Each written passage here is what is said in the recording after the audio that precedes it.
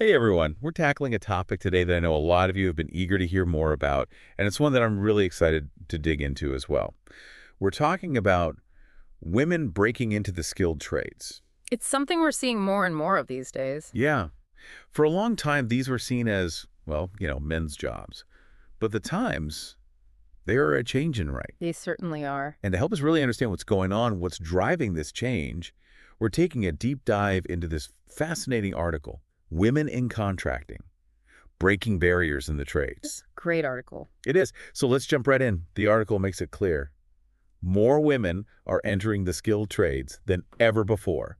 It's not just a few here and there anymore. It's a real trend. It really is. And it's not just about the numbers either. It's the momentum, the energy that's building around this. Totally. It's like this whole movement is gaining traction. Exactly. So the article talks about this huge increase in women enrolling in trade schools, which is amazing. Yeah. What's fueling this shift? Why now? Well, I think it's a few things. For one, organizations like Women in HVACR, which stands for Heating, Ventilation, Air Conditioning, and Refrigeration, by the way. Yeah, gotta spell out those acronyms. Right. So groups like Women in HVACR and the National Association of Women in Construction, or NIO, they're really stepping up. They're offering resources, mentorship programs, scholarships, you name it. They're like, come on in, ladies, the water's fine, and we've got your back. I love that. It's like creating this whole support system instead of it feeling like you're out there on your own. Exactly. And it's not just about the practical support. It's also about changing the perception of what a, say, construction worker or an HVAC technician looks like. They're showcasing these incredible role models, women who are not just succeeding, but absolutely thriving in these fields. It's so important to see those examples. And speaking of examples, the article actually told this story about a woman who went from being an apprentice electrician to owning her own company. Wow. I know, right? I bet she's got some stories to tell. I'm sure. And those stories are so important because they make it real.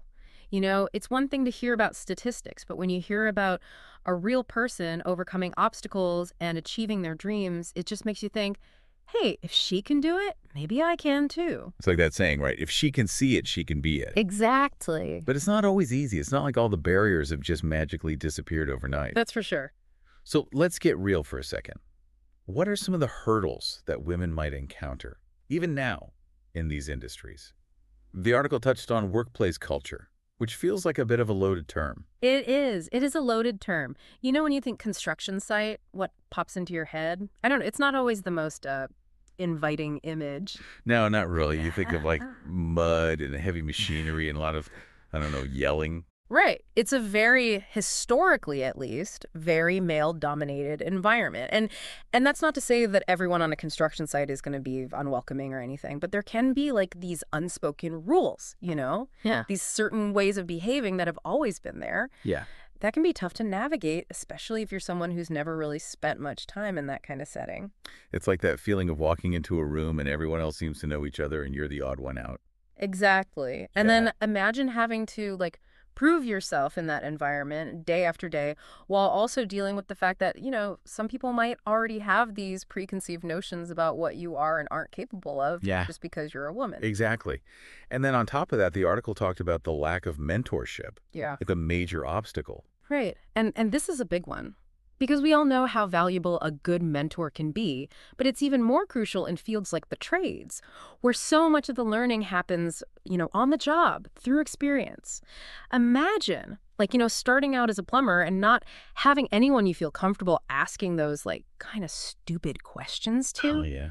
The ones that, you know, you need the answers to in order to do the job right. I mean, we're talking about the difference between a job well done and, you know, like a flooded basement. Oh my gosh, that's a nightmare. Right. So, you know, for women in these fields, finding those mentors who not only understand the technical aspects of the job, but also, you know, get the unique challenges that you might face as a woman in a male-dominated space. Yeah. That can be really, really tough. So it's not just about finding a mentor who's good at their job. It's about finding someone who gets it, who's been there. Exactly. And that can be a real barrier. But, you know, the article wasn't all doom and gloom, thankfully. It actually highlighted some really encouraging initiatives that are, you know, aimed at tackling these very challenges. Okay, so tell me about the good stuff. What's being done to create a more, welcoming and supportive environment for women in the trades? Okay, so tell me about the good stuff. What's being done to create a more, welcoming and supportive environment for women in the trades? Well, for starters, those organizations we talked about, women in HVACR and NFOE, Yeah. they're not just about like getting women in the door. They're about making sure that those women have the support they need to actually stay in the trades, Yeah. and build successful careers. Okay, so it's like that built-in network, right, Yep. from day one. Exactly. Mentor programs, networking events, even like online forums where women can connect with each other, share their experiences, get advice. That's awesome. It's all about creating that sense of community, showing these women that they're not alone. Love that. And then what about the business side of things? Because the article mentioned that hiring women contractors is actually good for business. Right. I'd love to hear more about that. Yeah.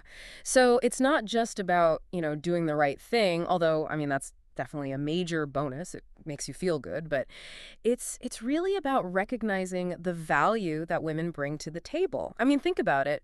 For years, the construction industry, the HVAC industry, they've all operated from a kind of a narrow perspective. This has been such a male-dominated field, right? Exactly. But now imagine you bring in someone with like totally different life experiences, different ways of approaching problems, communicating. The article actually talked about this case study where a construction firm led by a woman saw a huge increase in client satisfaction after they started specifically hiring more women. Wow. How interesting. What was different, do you think? Yeah. Well, for one thing, communication improved, like dramatically. Clients, especially female clients, often felt like more comfortable, more heard when they were dealing with a female project manager, for instance. And, women often have like different communication styles that can be really helpful in kind of bridging those gaps that can sometimes happen on job sites. That makes a lot of sense. It's like having that translator who can speak everyone's language. Exactly. And it's not just about communication either. Women tend to be like really good at noticing details, the little things that might get overlooked. They're great at multitasking, keeping things organized. Yeah. All of these skills are essential in the trades. Totally. So it's not about like filling quotas or checking diversity boxes. It's about actually bringing in those unique skills and perspectives that can really make a difference. It makes the whole team stronger. 100%. And the really cool thing is, it's starting to create this ripple effect. As more women enter these fields and prove their worth, it challenges those old stereotypes, and it paves the way for even more women to follow in their footsteps. It's like they're building a whole new foundation for the industry, like brick by brick. That's such a great way to put it. It's a really exciting time to be, witnessing this shift, and it leaves me feeling really optimistic about the future, honestly. Me too. Yeah. It's been so eye-opening to like really delve into this topic. So before we wrap up, let's kind of recap what we've learned today. Sounds good. We started by talking about this incredible surge in women entering the skilled trades, right? Right. And how organizations like Women in HVACR and NOWIC are providing this crucial support along the way. Absolutely, yeah. We also got real about the challenges that women still face, like navigating that male-dominated workplace culture and finding those all-important mentors. Yeah. But ultimately, I think what we saw is that those challenges are being met with, like this incredible innovation and determination. For sure. A whole lot of girl power. Yes. And we learned that this isn't just about social progress either. It's about creating a stronger, more dynamic, and ultimately more successful industry for everyone. I completely agree. When we break down barriers and create opportunities for everyone to succeed, we all benefit. Absolutely. Well said. Thank you so much for joining me on this deep dive. It's been so inspiring to explore this topic with you. And for all of you listening out there, I just want to encourage you. Keep learning. Keep asking questions. Keep challenging those old, outdated notions of what's possible. Because, as we've seen today, when women rise, we all rise.